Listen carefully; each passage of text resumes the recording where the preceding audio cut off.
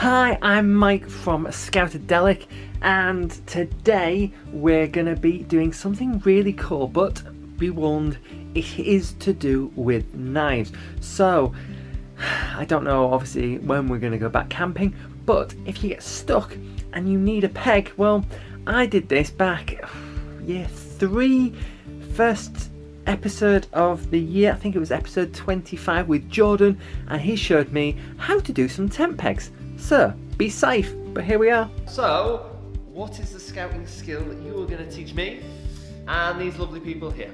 So, I'm going to teach a really simple skill, right. And it can come in use when you're out there in the outdoors and you're potentially unprepared. I know it's not very good for a scouter to not be prepared. I'm sure there's a motto in there somewhere. Absolutely, yeah. But I'm going to teach you how to make a simple tent peg. Fantastic. So, what do we need? So for the scouting skill, we're going to need some wood that we can find lying around on the ground, right? Okay. And a knife. Interesting. I've never been told that I'm allowed to touch knives, so this will be fun.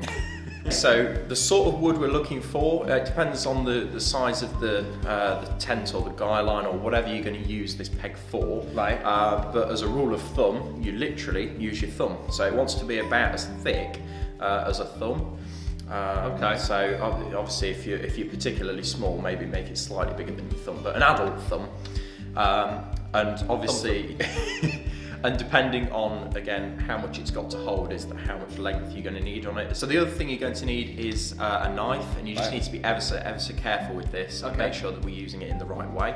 Yep. So with this particular one, it folds out, and I know that it's locked in place there. Right. So that I know that particular bit of it's safe, so I can quite safely put my fingers under there, and I know it's not going to close on it. Right. Okay.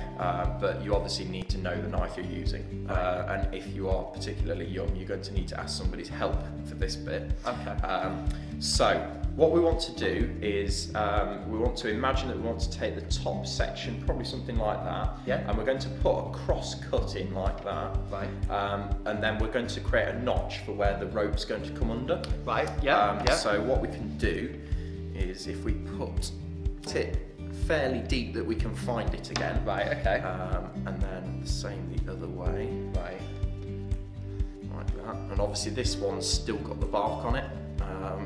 So would you strip the bark off originally, as in first of all, or not? Or well, does it matter? I'd probably keep it on because we're going to strip the bottom part of the bark anyway, and probably a lot of this will end up coming off. Right. Okay. So now I'm going to hold the top, and what I want to do is I want to put the knife at the point where the crosses, at the point where the two cuts merge at the cross, and I want to push that down slightly, and I'm just going to start flicking that up.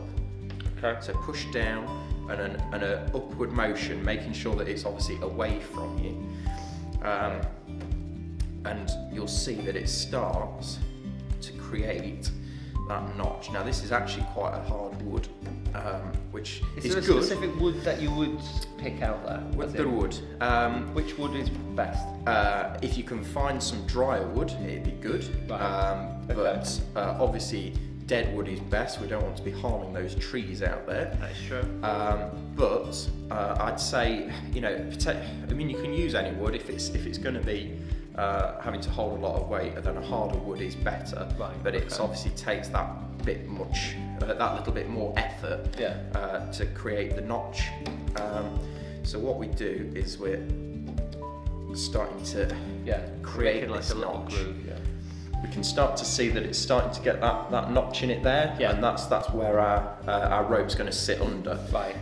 So again, depending on the thickness of the rope it's got to have around it, it's going to depend on how far in we want to go. The other thing we need to be careful of is that we don't go too far into the wood, where it's going to make this a particular weak point. Right. Because obviously then our tent will come crashing down at like 2 o'clock in the morning. What we're going to do is, so that we can actually get this into the ground, is we're going to create a point here. Right. So again, we need to be pushing this away from us. Right. But this is where we're going to start stripping off the bark, because we're going to be bringing it to a point. Like this. So it's up to you as to your technique, but I mean, I'm pushing the knife away, but what you can do is you can actually pull the wood towards you, which isn't as much effort, so it does depend on your preference. So I'm just going to stand up so I can do this quickly. Okay. Do you need protective glasses or sitting next door to you? I don't, yeah, you might. Okay, there we go. So with that, obviously we've got the notch for the rope, and it's obviously coming to a point here, and that should go very nicely into the ground, and should take your rope like that. So there you are. Wow! So if you make your own tent pegs out of twigs and sticks, we want to see them.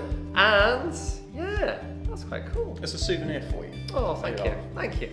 If you enjoyed that video, then don't forget to like and subscribe to the channel, and also don't forget to share, because we should be sharing these ideas, but be safe with this one, and hopefully I'll see you again soon for another one of these. Don't cut yourself though, okay?